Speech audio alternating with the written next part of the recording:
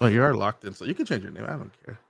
No, it's fine. I like this. It's fine. I don't even want to change my name anymore. I don't want to. It's fine. It's fine.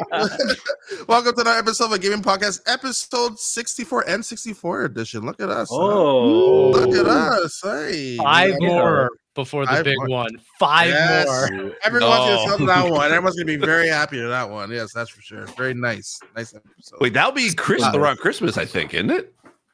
Bless just before Christmas Day. Or it be 69 episodes. What's the 60? Let me see. Okay, 70. Just treat it like 77 like an elevator. Just skip the number. No, I think it's 65, 66, 67. It would be the new year. It would be New Year's Eve. Recorded on New Year's Eve. Yeah, what a way to start the new year. Nice. You can tell it's the four of us together here. Look. You can tell right away from the beginning of the episode. Just right away, you're like, oh, 69th episode. Can't wait for that one. We're misogynistic today. Good day, Steve. I feel like the last 63 episodes are probably, Steve Beck Vita 2. Wait, not. God is good. God is great. Vita lives. I almost spat Diet Coke all over my laptop. I will admit, when I came in, I misread that, and I thought you were like, "What does Steve Vegeta 2 mean?" Like, I don't get it. I missed the whole Veg Vita 2. Vita is back. Vita's back. Yeah, nice. We're so back, folks. So back. But everything's good though. Oh yeah, absolutely. I mean, we're weeks away from the Game Awards. Cannot wait. Most of us. 21 pilots got announced, which is crazy. Jeff got 21 pilots, but I'm locked in for that. That'll be a cool perforence. Didn't you get Green Day one year? Oh my god, that was 2019. I had to look it up the other day. I'm like, was I there for that? No, it was 2019. I didn't go. Yeah. I thought you were asking for Green Day. I was like, they have to do something relevant to gaming. Was it E3 that did Blink 182? Yeah, so yes, they got Blink 182. Yeah, okay. And I was at the conference and they just had them playing on the bar. Right. Yeah, I remember saying I am like right next to it. I was like, what is happening? Wow. It was so cool. There you go. This is A Steve. Sorry, I almost missed the A. What's going That's on? fine. Doing good. Same thing. Kind of.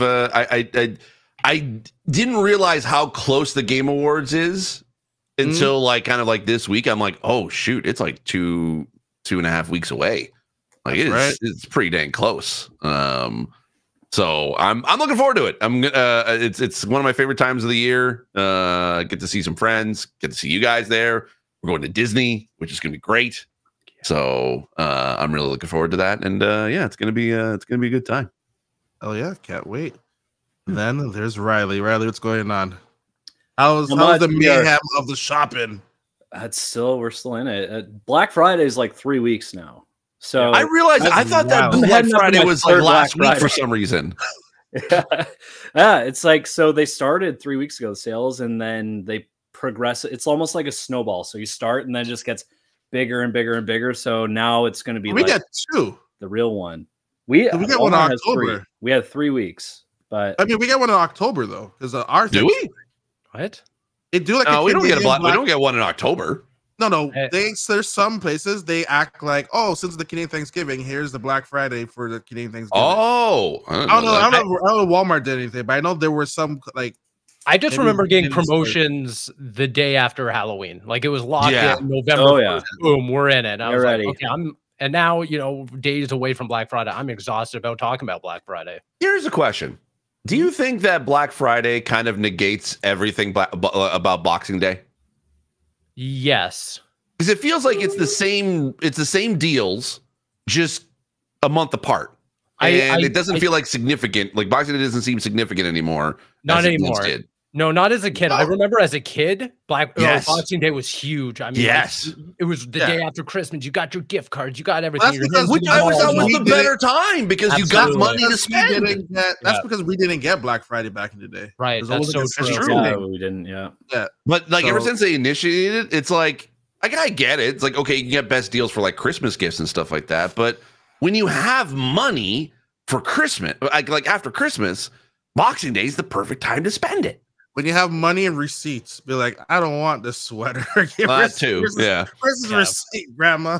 But it's also like once you get to being an adult and I see something as early as, Black Friday, I'm like, I'm just going to buy it now. I'm not waiting anymore. Yeah. Well, at least it's a good, like, at least you know that if you miss out on it now, at least you know you missed it out now, you can be able to get the same deal again in a month. So you can plan for that, which is nice. That's exactly what I did with my LG C1, where I kind of like snooped out all the best deals during Black Friday. I was like, okay, I'm not ready to pull the trigger just yet. Waited around Christmas, Boxing Day came around. I was like, okay, it's the exact same price. I'm just going to go for it now because this is now or never. What a snoop you are. I know, right?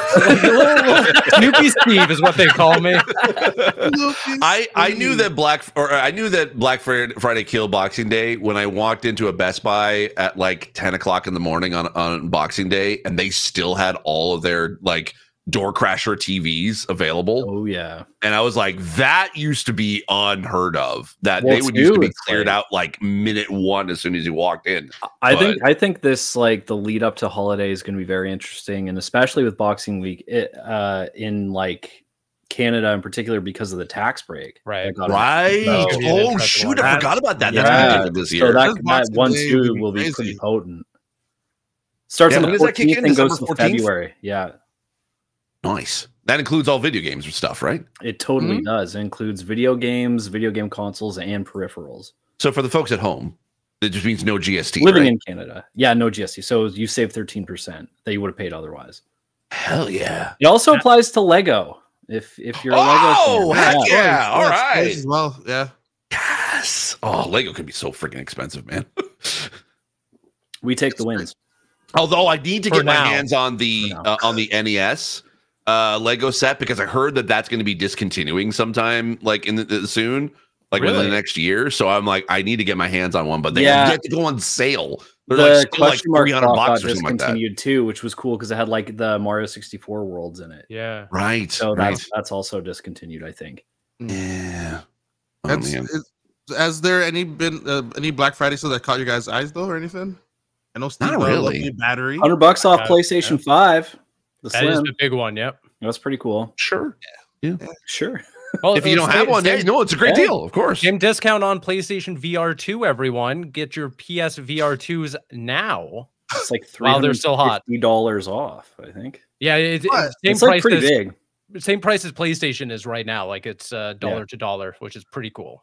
I'm surprised you didn't mention Nintendo games, Riley. There's so many. There's a lot of Nintendo Switch games. Yeah, Nintendo Tears of the Kingdom's coming up. That's right now, so we have that coming up. You know what I found was funny was that they include, like, I was like, oh, this. Sorry, Riley, but this is like kind of one of those. This is like I saw it on Walmart, but it was Riley. the MetaQuest bundle. Riley. Yeah, with the Arkham Shadow. It said it was part of the Black Friday deals, and it said it was $3.99. And I looked, I'm like, there's no deal on that. It's just that's the actual retail price. Wow. But it was included in the Black Friday deals. So, Steve, they call that a prank. Oh, I didn't realize it was April Fool's too. Okay, yeah, it's a prank, dog. You get the email. You got me. Prank. You know who may have got us as well? Christopher Judge. I'm just gonna throw this in there as well. He came out yesterday or a couple days ago saying that there's he's teasing upcoming events. He also used the word boy, the famous word boy, when he signed off as well. And there's how did he say boy? Boy. Yeah, but like how? How does it say? Does this work on here if I do this? Boy. Let me try it on mine. Boy. Oh, there you go. Yeah, that's pretty good. That ain't bad. And then there's most likely the outcome of Kratos appearing on the sequel level or the judge. Oh right, I forgot that there's gonna be one like that. Yeah, apparently. But then of course afterwards he clarified there's no upcoming announcements when people were like, well, clearly spoiling everything that's coming up soon. But Yeah, I don't think that the headlining actor of one of PlayStation's AAA franchises would just come out and be like, "Hey guys, an announcement on the game's coming out." Oh yeah, did you get that quote about Troy Baker? And they were like, everyone was saying that he was going to be in the next like Naughty Dog game. Naughty Dog game. But there's nothing that actually like attributes to Neil Druckmann saying anything like that. He's like, I'll always work with Troy. Yeah, that was the quote. But it was the article that said, oh, he's going to be in the next project. I'm like, where? What did he say? That was such a leap in logic. Oh, but also like, it's unquestionable that this man's going to be in Last of Us Part 3. Maybe that's the game he's going to be in. I don't think so, dog. Flashback. You guys are crazy. But yeah, I don't know. It just was weird. It was like when I saw that, like with Chris Judge, and I saw like it was like, man, people are just really just looking for video game news now, aren't we? Well, it's not like it's dry season. After Jeff announces his stuff, it's pretty much like a dry season. You're like, all right, well, he's gonna wait for this for 3 weeks, you know. So I'm pretty sure Chris Judge and Troy Baker are probably gonna be at the Game Awards. Like it's probably a given they're gonna present or something like that. Or is there like a rumor of a state of play before the Game Awards? For the anniversary. Third, right? There is a rumor. The third. Yeah. It's like that's for the 30th right? anniversary. Yeah. They had like an ad or something that mentioned that. Yeah. I don't know. Maybe.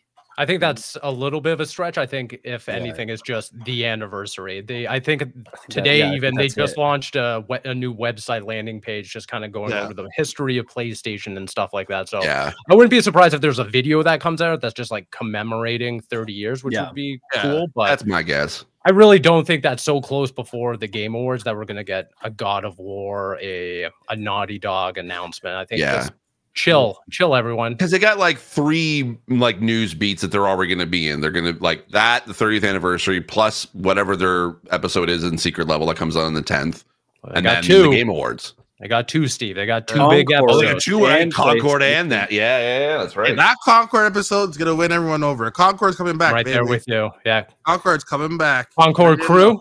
Concord crew, it's coming back, baby. It's come back. I'm ready. It's in plastic and everything. Never open that. Never open that. No. I ain't opening it. Also, they have My First Gran Turismo, like is like a remake as well. That's been like rated as well. It's like, isn't it like a reduced version of the game that's out? One. No, I think it's like was it like a demake? I think it's like a remake of the first one or something like that. Oh, like or wait, like a remake or a remaster? Or are we talking like also just an updated so that you can play it on modern? I don't know. All I know is that it's been rated for PS5 and PS4. My First Gran Turismo. That's what it's called. Like a baby game. Baby game. Wow. I know a baby that would love that game. My First Gran Turismo. So, I don't know. We'll see. That it's like because I know many fans are saying December 3rd, so maybe that might show up as well. It's part of the celebration. You think of Gran Turismo? I don't know. These are the same fans that basically thought that we were going to get a Nintendo Direct sometime in October. Where did that come and go? We got the third-party one. It did. Yeah, we sure. Suck it, Steve. It's not the one I wanted. Yeah, we got some. Yeah, it did and we got a bunch of social media drops and 2 of the 3 Donkey Kong lands now in the past week. So that's I know what's going on with that. The grass. Well, it was the 30th. I feel like it was the 30th anniversary of Donkey Kong Country in particular, plus the Nintendo Country. Land. Yeah. Oh, is that what it was? Yeah. So like all of these are like starting to land now, and then they had 2E. So now I'm like, well, drop Land 3 and DK64 and Diddy Kong Racing, and then oh my god. Then we're Diddy Kong Racing on Nintendo Switch Online. That will be a time sale. We can all play that. That'd be so that fun. would sell. I'd be willing to bet that would sell quite a bit. Like if we're talking like because I think like us fans, like us Nintendo fans, like yeah, okay, we play Mario Kart, but like Diddy Kong Racing, that's when you knew you were a true Nintendo fan. Well, drop that on the subscription service, and then there's online play for all the multiplayer already, so we can all play while we're doing a podcast. Imagine if it's a podcast right now. Ooh, wait! Imagine if they do like what they did for F-Zero and turn it to Diddy Kong Racing 99. I would love that. There's so many. The complications for Diddy Kong Racing 64 stem from the fact that like Banjo-Kazooie is And you would have to really play nice with Rare and Microsoft, obviously. Well, Microsoft's playing nice to everybody. They don't care. That's true. Yeah. Nintendo Switch is an Xbox. Man, I'm waiting for that marketing. I'm waiting for that. I actually learned through one of their things. I was like, they're like, this is a pair of Xbox. I'm like, so Xbox is the plural of Xbox. Yep, I saw that. I'm like, really? You like? I'm sorry. I'm with Greg Miller on this one. You like Xbox? You don't own the plural Xboxes. Xbox. It's like they got money. Decide, like, anything you want. I'm sorry. Say this again. So the plural for Xbox is Xbox. Xbox. No, it's not. I'm sorry. Like if there's an ad that there are two or more moves. According to Phil Spencer, it is. You have to. They're just moves. No. Hold on. Let me see if we can find it because it was an ad that came up. Oh, it's not even coming up on Google Images. What the heck? They've scrubbed it. The AI has scrubbed it because they don't want you to know. Preposterous. Yeah, because basically it's like it was a picture of the Xbox Series X and I think the ROG Ally, and it said that this is a pair of Xbox. That was the ad. That makes me so viscerally upset. I know. Like, Does this make you upset as well that the Xbox avatar editor is shutting down due to low engagement? It's your fault. I'm going to go on a little bit of a rant here. I'm going to go on a little bit of a rant here because this really ticks me off. This really. When's the last time you logged in? Scale 1 to 10. Honestly, about 2 months ago, I went over my avatar stuff. Now, I'm not saying that right now in 2024. I was the one that flagged them that this thing was still active. They saw activity in this corner of the Xbox ecosystem. Like, shit, we forgot to take this down. But no, this is what irritates me about the Xbox ecosystem is that stuff like the avatars, the player icons, the achievement system, all the stuff that Xbox puts so much time and effort into during the Xbox 360 generation, they just abandoned completely for stupid things like Microsoft points. And they just got rid of their entire identity. And when you think of stuff like Fortnite and digital cosmetics and stuff like that, there was a time in the Xbox One generation that you could go out and buy like pieces of attire for your avatar and stuff like that. And they're like, nah, let's just not invest more time. They were rewards too. Yeah. For gaining achievements. And like, if you got a rare achievement, your avatar could rep that prop. Dude, I had an entire top to bottom skin of Deathstroke because of something in, I think like Arkham Asylum or something. Yeah. And not anymore. Well, no, they're keeping 360. Yeah, the 360 is actually sticking around. Which, thank God. But it's just such a fundamental fumble on Microsoft's behalf that they just abandoned stuff that just made Xbox what it was back in the day. And now it's just added character and like a absolutely reason to invest in the ecosystem for sure. And I think too, with building on that, I totally agree with you, Steve, is that I think that they were mishandled because like they more or less were like thrown in the back. So and then they're like, oh, well, nobody used them. It's like, well, you tuck them away. Like, I don't even know if I would say I'm a pretty seasoned gamer. Like, I would maybe have to like, I'd struggle to find it on my console right now. Like, I wouldn't know how to access it. I know how, and I'll tell you, it's a pain in the ass because to your point, they relegated to just this afterthought. Like, clearly no one cares anymore because no one should care because they haven't really invested in it in probably 10 years at this point. I can only like think back to probably stuff that they did with Quantum Break when it came out. So, like around that kind of era, they kept investing in it in the Xbox One era. And then they just were like, no, never mind. We're just gonna be upfront, right? As soon as you boot up your system to 360, everything, your character greeted you like, hey, what's up? I'm here. Or like any of your friends, you saw they were like, here's the thing though, let me go buy this, you know? The thing is though, is like they made a lot of mistakes in the Xbox One era. I mean, that's kind of why they're in the position that they're in. That whole era was a mistake. Like, the way they approached it and launched it was a bit of a fumble on their part. Because they thought it was more of an entertainment platform than it was a gaming They had platform. Bigger ambitions for it initially. And unfortunately, that the big consequence of that is, as they showed in they said in the Xbox documentary, that or even just Phil Spencer's even said like publicly, it's like, we failed because everyone was building their digital libraries at that time, and we fell behind. And now, they're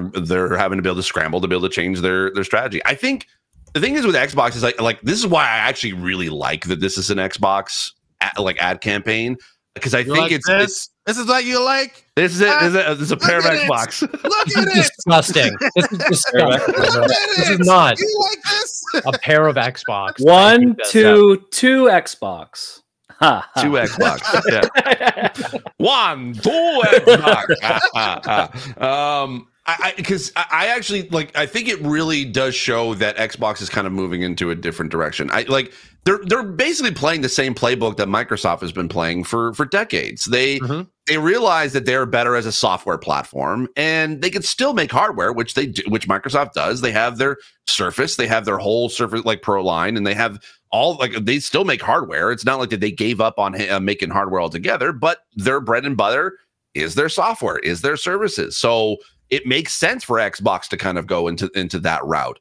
Do I think that they're going to stop making Xboxes altogether, or actual hardware consoles?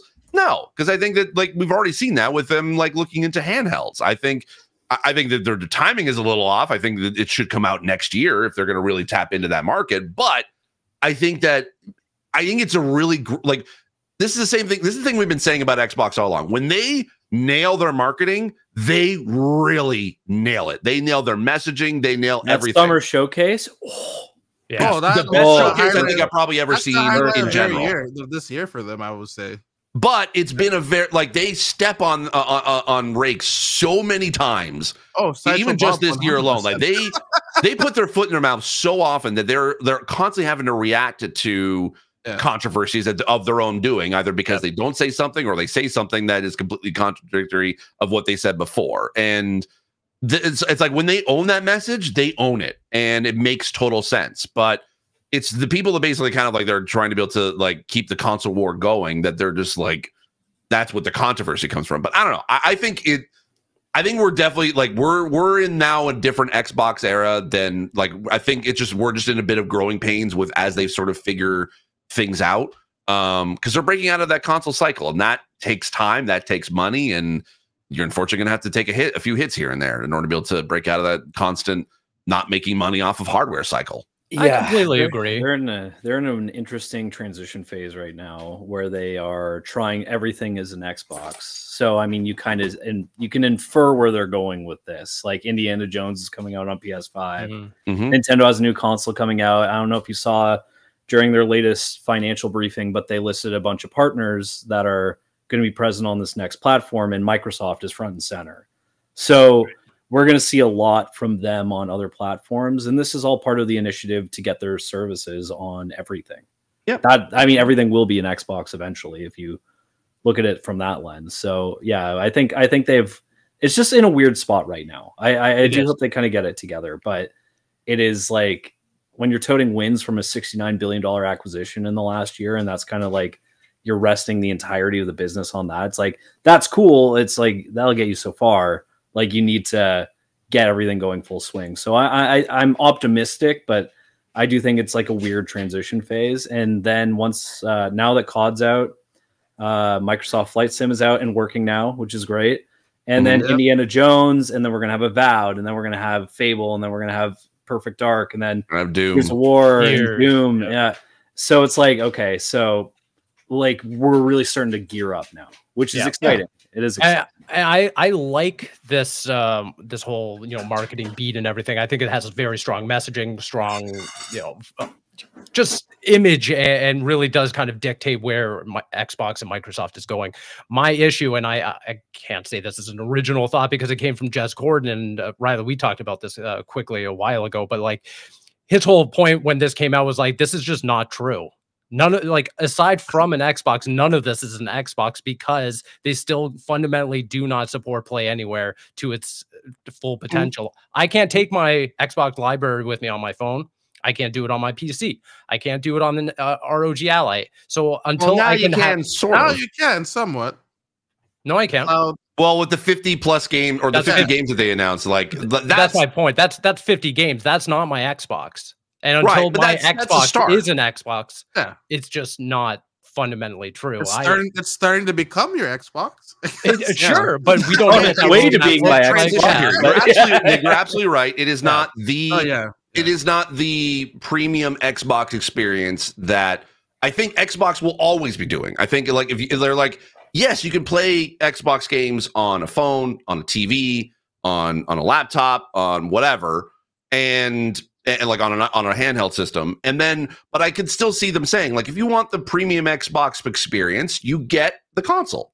And I could definitely see them like that's part of their MO. Like, it's just, yeah, you can play Xbox anywhere, but the best experience is at home on your console. Like, I think that they'll always, like, until they get to a point where they don't need the console anymore, which I could see them potentially doing. I don't see like that it's not out of that a question. But I agree with you. Yeah, like it's not the best experience now, but as we said, it's like it's a transition period, and that transition period is very messy. Absolutely, but yeah, but that's where I'm trying to get it. Like, sorry. Riley's point. No. It was just that. Yeah, we're in this kind of weird transition period where obviously the goalpost is down the line and everything. We know where they're going, but right now it is kind of fictitious to be like, well, my phone's an Xbox. But it's just not. You're just playing an Xbox game that you might own, or you might just have to suck it up and be like, well, it's on the service, so I guess I'll play it. But until we get to that moment into it. Yeah. Exactly. But until we get to the point where I'm playing Avowed on my Xbox, I'm like, oh, it's bedtime. I'm going to go lie in bed, pull up on my phone and have my save there locked and loaded. And then the next day back on my Xbox, here on my PC, until they have that full unified vision of play anywhere, Xboxes and ecosystem on all platforms. This advertisement just kind of sticks out to me as like, we're still so far away. Like, I think there's enough there that I think, because this marketing campaign isn't aimed at for people like us, like that we're in the industry. We know it in and out. We know what Xbox is doing. We know what PlayStation's doing. We somewhat know what Nintendo's doing. But I think that ad campaign is for everyone else that sort of like thinks that you just need an Xbox in order to be able to play an Xbox. That's true. It is designed to be like, oh, that's what video games are like now. You can play. I could play games on my phone. Like, beyond just the Candy Crush, whatever, that people would automatically think of, that's the games you can play on your phone. No, you can play full games on your phone via Xbox Play Anywhere or Xbox Cloud Gaming, whatever. Like, there is an Xbox experience on each of those things. Yep. It's not the full experience, not the 100% experience, but it fills those holes in that spectrum that I think to anybody who is being introduced into the Xbox platform, they could basically see, oh, I could play I could play Call of Duty on my phone right now, like the latest Call of Duty, and all I have to do is just pay like a $15-20 a month for subscription. Heck yeah, I'm like, in this economy, hell yeah. Like, it just I'm really interested on that point too. It's like, do you just buy, well, they would just buy a month when they could have made $90 off the sale of a Call of Duty? Like long term, we will know for a while. But they did already I'm very curious. They did already have sales numbers like for October, and Call of Duty was the number one game, right? Yeah. They did say a majority of that was, I think it was PlayStation, but I think they did see that, and this is internally from Activision, but they also did put this out publicly, is that it was like the number one most played game on Game Pass for the month of October for 30 days. And I think it increased Game Pass subscription sales by like 12.4% just from that game alone. So, and that's for October. Like, that's and Call of Duty came out on the 25th. So that's only for 6 days within the first week. Now, granted, we'll see what their sales numbers are like in November if they still stay on top. But that will be, I think, the true test, because I think like October's kind of like that weird month for them. But so far, the gamble of putting Call of Duty on Game Pass and on everything else still is paying off. Like, it's still like it didn't really change that much, other than just where people are playing, essentially. Yeah. I think what the numbers I'll be most intrigued to see is like the stick around numbers. Retention is like, what's the retention rate? Because that is going to define whether or not they keep doing that. Sure. Because if it's just like we didn't scale it meaningfully, like they could be in trouble if it did scale and maintains. People are like, hey, I like the service. You know, it gives me all these other games too, and I get Indiana Jones in December, so I'm going to keep it for another month, and I'll keep it for another month because Avowed is coming out, and then I'll keep it for another month for Perfect Dark or Fable, like on and on and on and on. Yeah, like the value proposition has to always be constant for something like that. Because if Netflix came out with a big show or a movie, they're like, well, that's it. It's like, okay, well, I think I might keep my they have sort of a same thing with Netflix shows too. They're like, I just want to watch this one show, and then they just like that. I mean, that's always going to happen no matter what. I think that because Netflix had the same thing where they didn't have like a lot of content, original content at the very beginning, because basically you had like House of Cards and then you had Stranger Things, but that gap in between the two was kind of I think it was pretty. I think it was at least about a year or two before in between the two, if I'm not mistaken. But I think that now I like to say, oh, this was part of the master plan. I think it just was happy circumstance that it happens with the way the schedule, as you said, like with Indiana Jones, Avowed, like it's at a point where each month ish there's a good like game coming out that kind of like keeps people retain onto the platform.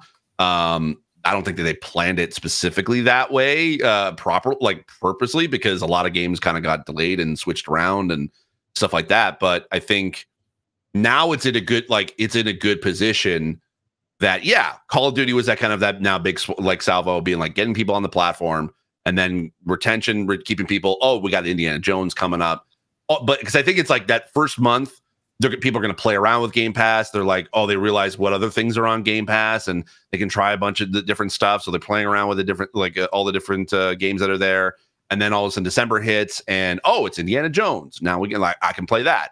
And then January, February hits. It's like then we got Avowed. Then as you said, we get Fable, we get Doom, we get all so. There's always going to be something now on the line for them, and if they can keep that up, that's great. That's great to be able to get for retention. But I think, unfortunately, as soon as one of those doesn't hit, isn't a big hit, I think that's going to be trouble for Xbox. Unfortunately, just the way the landscape is, like if it's not a hit, no one's going to play it.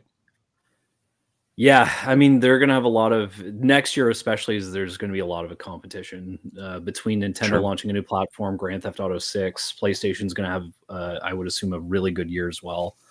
I mean, it's not a bad thing. Competition's great, but yeah, it's great for us. But it's gonna be an interesting year. I'm curious to see if they can scale it and get their subscription model onto other hardware, which is where the core gaming consumer is. Like they're on PC, they can get that. That's great. That's a great consumer to tap into.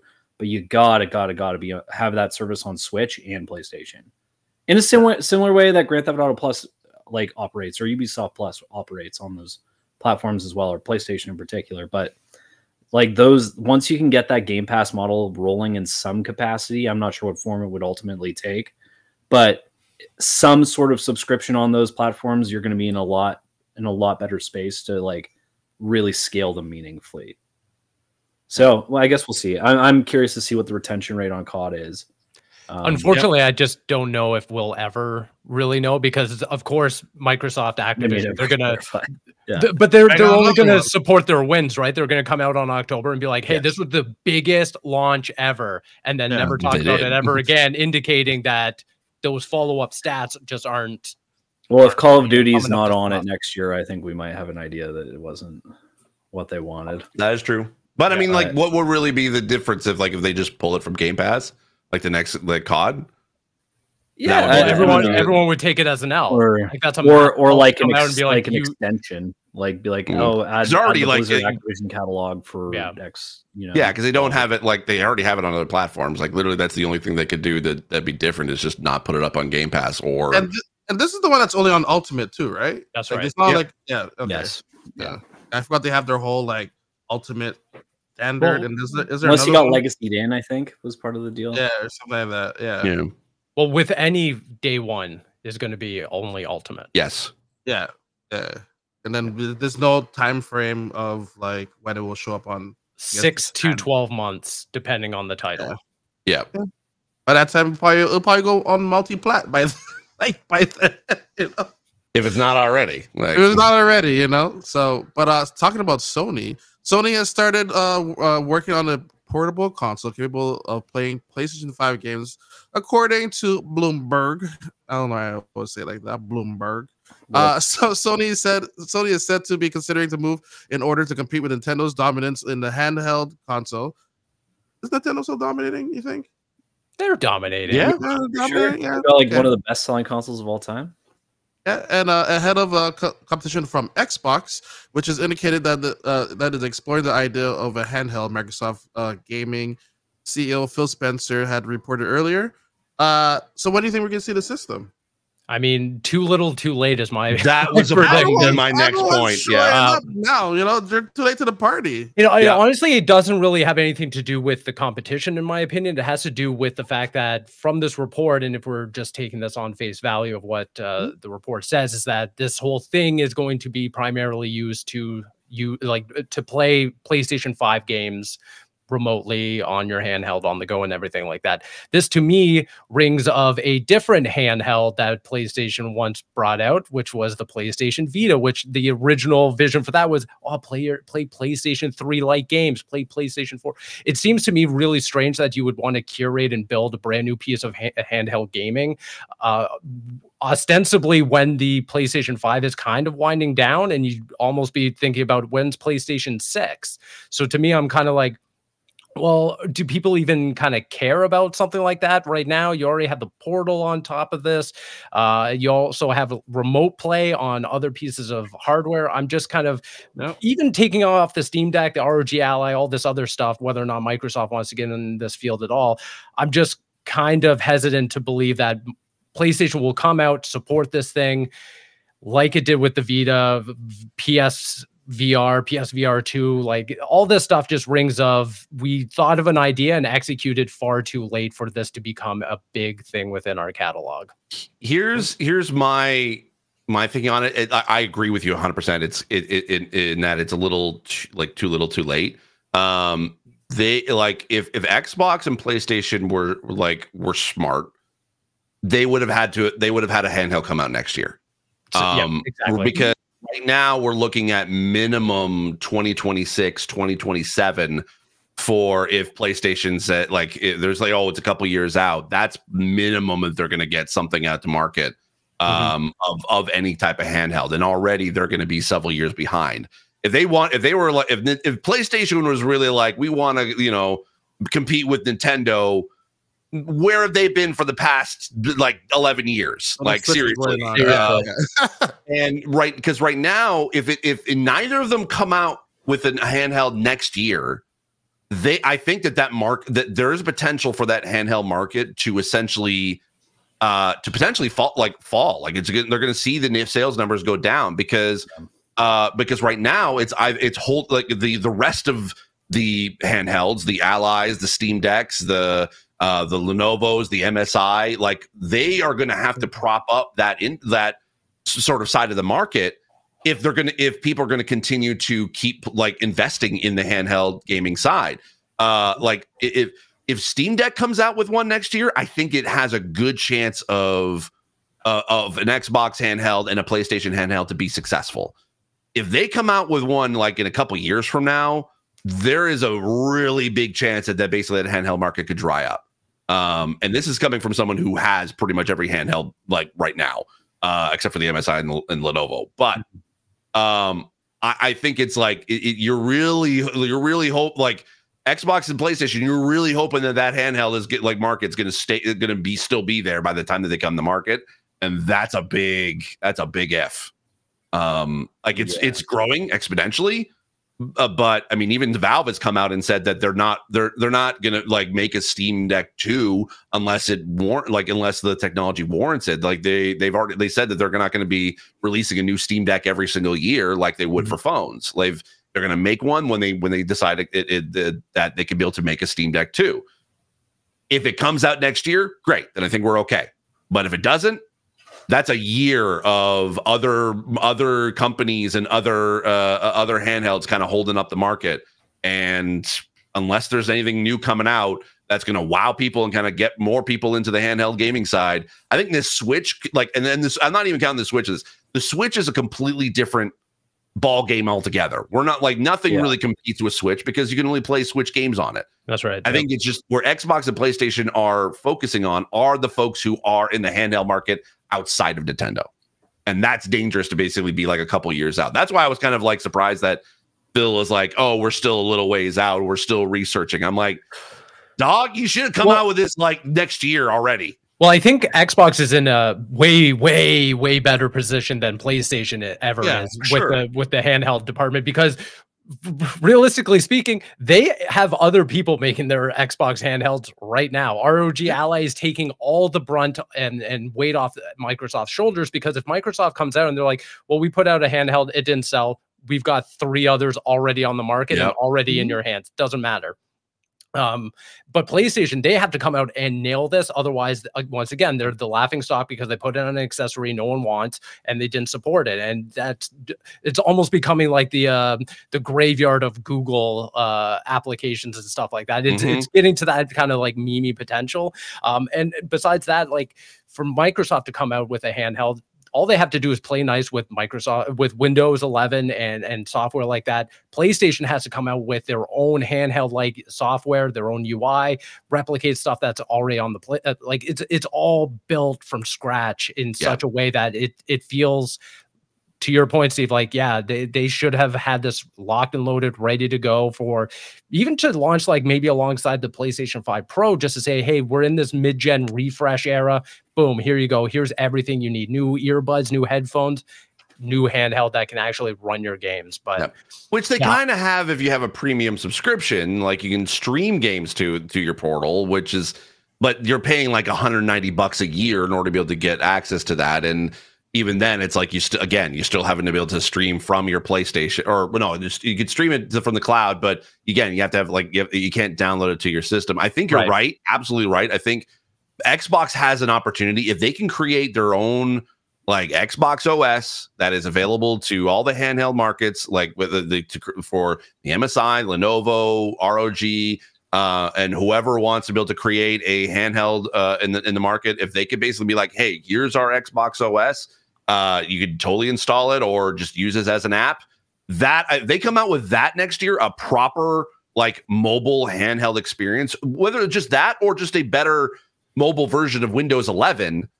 I think that is going to be, that's what's going to propel folks to be like, okay, once Xbox does come out with a handheld, that's going to be like, okay, now this is our preferred experience and how to be able to play Xbox games. But you're right, PlayStation is, I think they're strung up by their own ass, because essentially they're playing within their own wheelhouse. They're only playing within PlayStation, and that's been their MO the whole time. Which, hey, it could be argued it's like successful, because obviously they've got the PlayStation 5 is extremely selling well compared to the other competitors, but I like they're still in that regular like console cycle.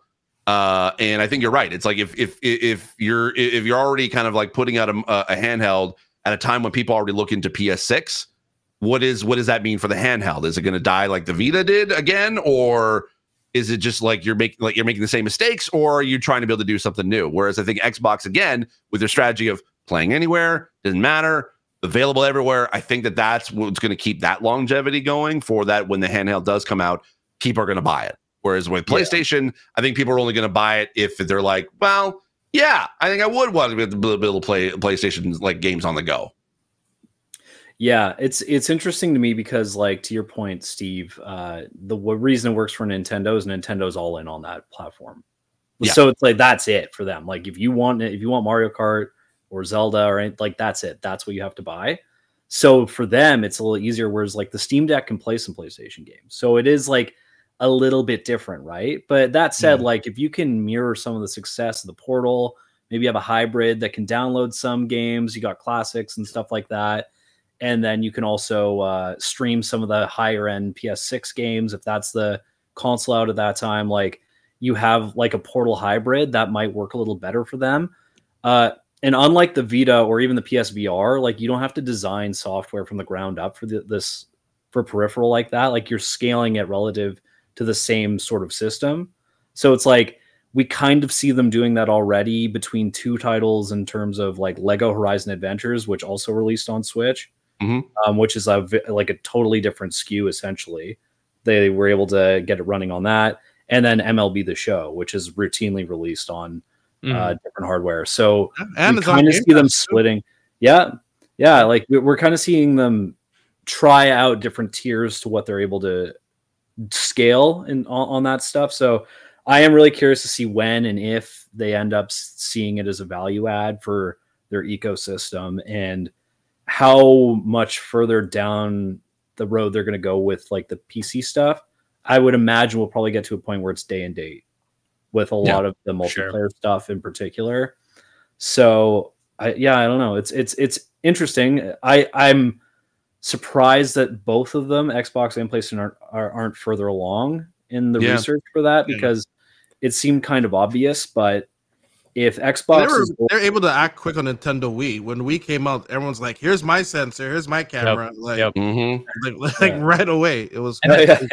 And from sorry, Riley, go ahead. I was just gonna say, like trend chasing versus trend setting is very different. You know, like and if you're chasing the trend too late, like you're gonna lose a ton of money. Whereas Nintendo was like, "What about this hybrid idea?" And it just did gangbusters for them, because they were able to like just refine their pipeline into doing 2 consoles. They're just doing 1, and they have a game every single month. Boom, boom, boom, boom, boom. They're like a factory. And now I look at the market now. And what I was going to say is exactly springboarding off that is that I don't like this trend, as someone who loves PlayStation, this trend of them being reactive. And I think that's every single time that puts them in such a bad position. When PlayStation VR came out and it was a relative commercial success, they waited way too long, and they're like, "Oh, we should be doing a follow-up to this." And it took way too long, and the market reacted accordingly. This, and from the report, this whole idea to kind of actively develop and bring a new handheld to market is only because of the PlayStation Portal. What they should have done is just said, "Hey, you know this Nintendo Switch that's been taking off since 2017? Maybe we do our own. Maybe we don't sit on our ass for 5 years and then say, well, okay, we'll release a half measure. Oh, that's a success. Oh shit, people actually wanted a Vita. Crazy, wild stuff." I think that was what was kind of what held them back, because the fact that they would release the Vita, it did not sell as well as whatever sales numbers that Sony wanted to have out of that. They expected it to be a huge success. It didn't. It was successful for definitely for other players like ourselves, but for the general market, it didn't. So I think that for them to be able to like see the handheld gaming market now, I definitely think that it was sort of they were risk averse. I don't think that they wanted they wanted to repeat themselves with a Vita 2 and it doesn't work and it fails. I mean, I think that's probably why that they were very slow and like they're kind of dipping their toe a little bit with the Portal and be like, well, here's something. I think that's their reactive of being like, here's something, and kind of seeing what the market does. And whether I don't know, like, have you guys seen any sales numbers as far as how well the Portal's been doing since launched? Above expectations. Above expectations. Then that's great. I think that is what's showing Sony.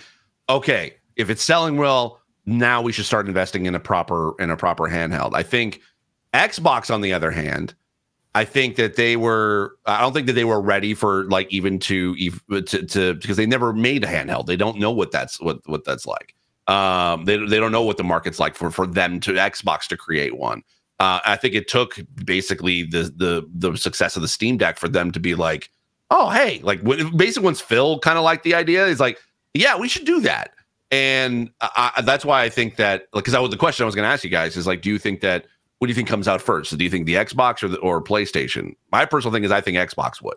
I think like an Xbox app will come out first. And like this is why I'm still trying to wrap my head why we still need an Xbox handheld if they just can make a dedicated app that will allow you to download the games and everything. I think there's a sense of ownership over having your UI, having your ecosystem built into it and stuff like that, especially if you can moderate it to a reasonable price on the market. I think that's just an absolute win for Microsoft and Xbox. And then you can kind of, capitulate and say, oh, you come to our piece of hardware for the best experience possible, and then leave, the ROG Ally to kind of run like it does or whatever. Same reason why PlayStation would want to do the same thing and not just give, Valve a PlayStation app or something like that. I know, that's so weird. It's like they have like, you have to do like so many like weird steps in order to be able to get Game Pass working on a Steam Deck. It's like, why don't you just can't you just develop an app? Or just have the Xbox app on there. Yeah, exactly. Like outside of the Xbox app on Steam, like that's not hard. outside of the Xbox ecosystem just runs like it's limping on one leg. Like it's just so. The fact that you can still buy games bad. off the Microsoft Store, I'm like, why is that a thing if there's an Xbox app? I know, yeah. You know what's weird? My Xbox it keeps telling me there's an update from the Microsoft Store on my Series X. Oh, and it can never download. It's like a 2 megabyte download. It can never download. It always says it fails. And every time I open up the Microsoft Store, it's just like, it needs an update. And I'm like, okay, great, cancel. Every day there's an update according to the Xbox app. I'm like, how is this even possible? I was just thinking it was the same update. Nothing. What did you even change? Nothing has changed except for the background. You changed to Call of Duty colors. That's it. Like, was that the update? Great, thanks, Papa Xbox. Appreciate it. I just out of curiosity, if let's just go to another. Let's pick a timeline here that Vita 5 came out and the Xbox Handheld X came out. What does this mean for Nintendo? Nothing. I think they would. They're already going to be first to market. Like they would already be out for they'll be out for probably a year or two by then. And at that point, it's like, oh yeah, I guess I could buy this and play Spider-Man 2 that came out 5 years ago, or I mean any game really. But it's like, oh, but like this has the new Mario Kart and this has Smash Brothers and this has this, and maybe it plays Halo already too. So I don't know, like. They'll be fine. I think they're really scaling their ecosystem in a smart way right now. Yeah, the funniest part of the funniest part of this whole entire like reporting and the framing of it all is that PlayStation's doing this to rival the Switch when Nintendo just doesn't even give a shit. Like they're not even looking in PlayStation vicinity.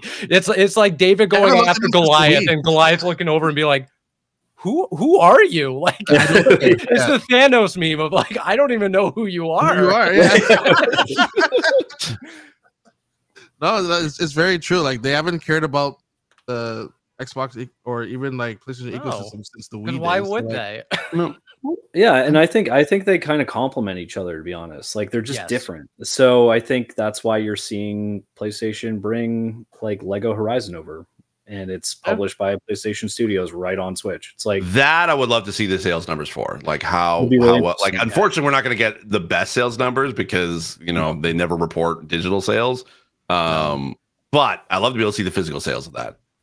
Yeah, I think it'll be interesting. The holiday season will be a good tell for them too, because like Lego traditionally sells really well on Nintendo hardware for obvious reasons. It's a bit more of a family brand, but yeah, I'm very curious to see how that does for them, and if it incentivizes them to maybe do that again with other similar titles. I don't expect Spider-Man on Nintendo anytime soon, if ever. So maybe there's another like kid-friendly, maybe like an Astrobot type of thing that could work. Well, technically he's there. No, Lissac Boy. For Fall Guys, you could be Astrobot. Yeah. I mean, there's some crossover there. I think we'll probably see more of it too. I mean, it's just smart business for them. It kind of expands their audience. It's one they wouldn't have touched otherwise. So well, that's fair.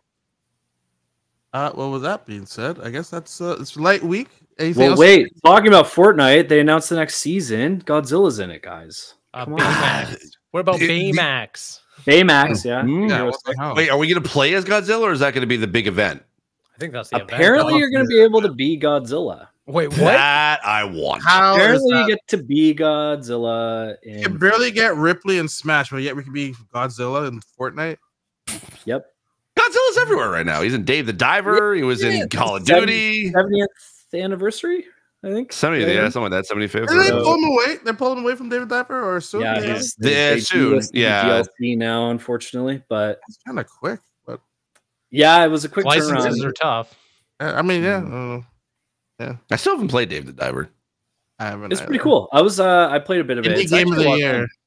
That's indie game of the year. David Diver. Best ongoing game. Isn't that interesting that basically that's not like there was no controversy around that? Like it seems that there's always a different controversy around the Game Awards, no matter what. There was like a little bit of backlash. There was a little controversy on indie games. What was the controversy this time? Dave the Diver is not indie. Yeah, that's what that was. No. I'm not talking. I'm talking this year. Sorry, last year. Yes, 100%. That was the controversy of like whether Dave the Diver is indie. But like I was asking, is there one that like this year other than like controversy this year other than the Elden Ring thing? No, because Balatro is just sweeping the nation, and now everyone's playing Balatro. Fever. You got it. You got the fever, Riley. You're looking. It's good. I got it on Steam just so I don't get addicted. I'm just like, I'll keep it there. Get it on your phone. I have it on my phone. I'm not going to download my phone. I have it on my Switch. I'm debating on getting it on Steam just so I could be able to like play it on my on a hand. I don't know. I'm get it on your phone. No, but I don't have a good. I want to upgrade my phone. I still haven't upgraded my phone. I use my phone full circle moment. I can't. Full circle moment because Xbox Play Anywhere does support Balatro, so I can actually now take my progress onto my phone. We're winning. We're winning, boys. Is there game of the year? You popping Chivos on the go? Well, that achievement list is really tough once you get through the basic ones. Really? There's like a progress like story based. Like you can save. Like is there like how does this game work? I haven't really looked at it properly. Like, is there like a save? Like, oh, I reach a level, let me save here. Is there you're going. It's like a roguelike, so you're going through runs. Okay. But and you're unlocking decks as you go. Any previous hand, like your last hand, automatically saves. So you can shut the game down. You can come back. It's automatic. Like nothing. Oh, that like, that's right. It has a very favorable. Is there cross save? No, so that's the issue right now. Is that it's coming probably in the 2025 update. But that's the reason why. Hanging out with all his friends, Jimbo. Hey, Jimbo, local thunk. Stop hanging out with your friends, Jimbo. That's why I said they need to add Jimbo to Fortnite. That's such a good poll, though. That'd be so funny. They had like holographic variants of them and stuff like that. It'd be pretty funny. I think that'd be good. I want Balatro to win just so local thunk has to get on stage. Just so that he has to do a face reveal. Just so definitely they're nominated for indie, right? As well. Oh yeah, they're winning. They're winning awards. For sure, they're gonna win that. Usually they breeze through that one. They don't have anyone pop up on stage for that. Depends. For indie, it's always it seems random moment. But if he wins the year, he has to show up or someone representing him. It's going to be because they did this because isn't that what happened? Well, I'm not this to say this is absolutely even close to being comparable. But the Canadian Game Awards, didn't they have a representative for Tunic come up every like it was never actually the guy? Cuphead. So true, yeah. Yeah, Cuphead, yeah. Studio MDHR did not even show up. Like 20 minutes, where someone else came from another province. Yeah, they're like 20 minutes away. They're like 20 minutes away. They're like, we're not showing up to this show. Sorry. As well, Steve, Vita 2, what's going on? I'm headed to Vegas on Sunday for a full week with Amazon. Gonna be in the Arizona desert. That'll be a lot of fun. But I'll sadly not be here next week. But we'll be back just before we all take off for the Game Awards. Don't go. That's crazy. Don't leave. Don't tell me what to fucking do. Okay. Whoa. How about that? I thought that was going to be a good bro moment, being like, hey, don't go. Yeah, don't try to control me. Yeah. Like, and then, wow. How about you mind your fucking business over there, okay? Yeah, that's my bad. I'm going to try a different approach. It's totally cool. And you not go, please? Now I understand why the Riley can't get the Game Awards. I'm just, because Steve is just so mean. Yeah, I understand. I totally understand. Mean. Now I also know why I'm not staying in the same hotel as these guys. Like I'm just. I know. I would have been a nightmare.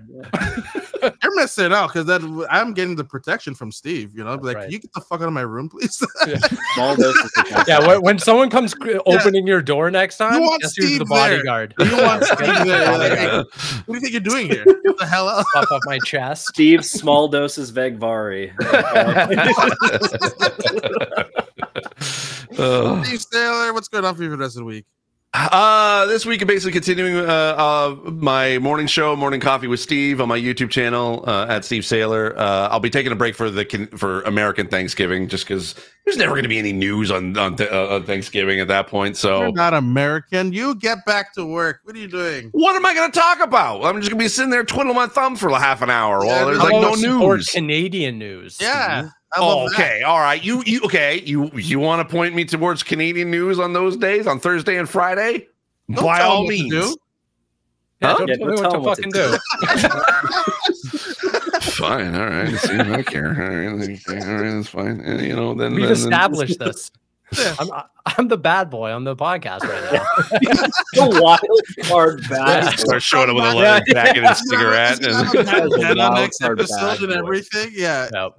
I'm gonna tell you. I'm gonna tell Ange on you. Well, Steve's the guy who walks into a party, doesn't say anything to anyone, and punches the jukebox. That's Steve. Yeah. That's Steve. Yeah. No, that and then I'm gonna try to. Why are you hitting it? Bam. Punches it, starts playing your favorite song. Other than that, I'm going to be working on the edit for my Dungeons Disabled episode from Linville Manor, which was the haunted house we went to. So far, I've got it edited down to 2 hours and 17 minutes. So I've got to still keep editing that alone. But that's a brisk watch. Sure, yeah. It's gonna be good. It probably. I'm hoping to be able to have it out before the Game Awards. Let's just say that. So, what are you trying to compact it down to? Like, it's like 3 hours. The game itself is like equals out to about 2 hours 17. So I'm keeping that as sort of like the main length. The stuff I'm trying to be able to add in is all the ghost stuff that happened around us while we were playing. So we got some stuff, some evidence and stuff that we're kind of like that I'm trying to be able to edit in. That I'm like that is taking a while because I never done that stuff before. So I'm just trying to be able to figure out how to be able to best add it to the edit, but and not really like mess up with the narrative in a way because it's never been done before. So I don't have a template to go off of. So I'm just that's why it's taking me a little bit longer to be able to put together, and because I'm the only editor. It's all on me to do it, so it's good. There's a lot of stuff that happens, like especially right at the very the first half. Like there's a lot of stuff. Like, I'm excited to watch it. I've got like literally notes of just times that people like a friend of mine was just picking up on one little device that we were using like for the whole entire 2 hours. So cool. Yeah. Riley, how about yourself? More Black Friday stuff, man. Pretty much that, and I'm gonna play some more Balatro.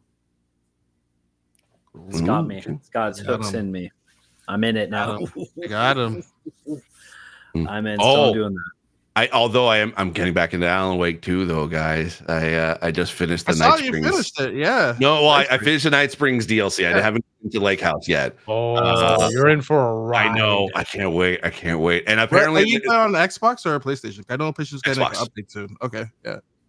Also, Fortnite season starts on Sunday, December 1st. So I'm locked in.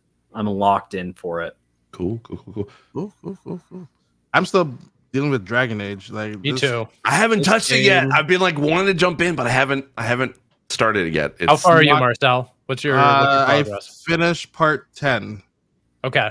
I think we're right around. I'm just getting to the point of no return, so I'm just like trying to do all my companion missions and stuff like that. I that's what keeps like because most games I'm just like, okay, I don't care about the side quests anymore. Let me just finish the story. Yeah. This one I'm like, oh, I kind of. This one has a check mark. Let me go deal with this. This one has another check mark. This one's like, come out and hang out with me. Who's your love interest? Nev. You get Nev? Okay. You don't understand here. All right. I feel like Nev has the longest route to like companionship. Yes, I agree. Because they were with me the entire time, and then like Tosh has the shortest route. It takes like three missions. Boom. Like, you just look at Tosh. Tosh is like, I'm with you. I'm gonna growl you. All right, whatever. You know. Nev, I'm like, what the hell? You with me the whole time. You know who ended up with Nev? The guy with the demon in him. Oh. And you know how he did it? He's like, oh, here's. I got that demon in me. I got that dog in me. Yeah, that dog's in me too. I get it. He's like, here's tea and pie. Oh, you remember which pie I like? Oh, I like you. I'm like, that was it. This whole time, man. We've been together for months. Are you kidding me? I'm desperately trying not to pay attention to you guys right now. It's fine. Marcel's just getting cock blocked by another character. I got cock blocked by another character. It's fine. By pie. By pie, man. I am really that demon in you, man. I'm busy running a whole team. I'm exhausted. Okay. All right. I don't want to say it, but you seem tired, man. You okay? A whole nother team. You good? But I'm also just trying to fit like a bunch of games that's try to get like a piece of every game that's nominated from the Game Awards as well to see like, all right, this one deserves to win and everything. So I have an idea I want to pitch you guys after the show about like talking about you guys talking about Dragon Age. I have an idea that I want to pitch. We'll talk later. We'll talk later. What a cliffhanger for this episode. Oh my god. Hey, you won't know, but we will know. Are we gonna make it to podcast episode 69? I don't know. Next time. My dead body, we will. Wow. Yeah. Bad boy in podcasting here. All right. Bad boy. But also, I'm going to be upgrading my PC, so I'm going to get some PC parts as well. I'm going to be jumping to the 14th gen of Intel, so wish me luck with that one. So. All right. And with that being said, we'll see you all here next week, except for Bad Boy over here. He'll be. No, I'm going on the lamb. We're shipping. He's going to Vegas. He could go to Vegas. The place where Bad Boy is going. Don't tell them what to do. All right. Don't tell them what to do. Everyone just kind of mind your own fucking business. I mean, it just sounds like you're just trying to like say that whatever happens in Vegas stays in Vegas. So unless you're streaming live from there, then guy never met a jukebox he didn't want to punch. Look at him. That means that. See you next week. Bye.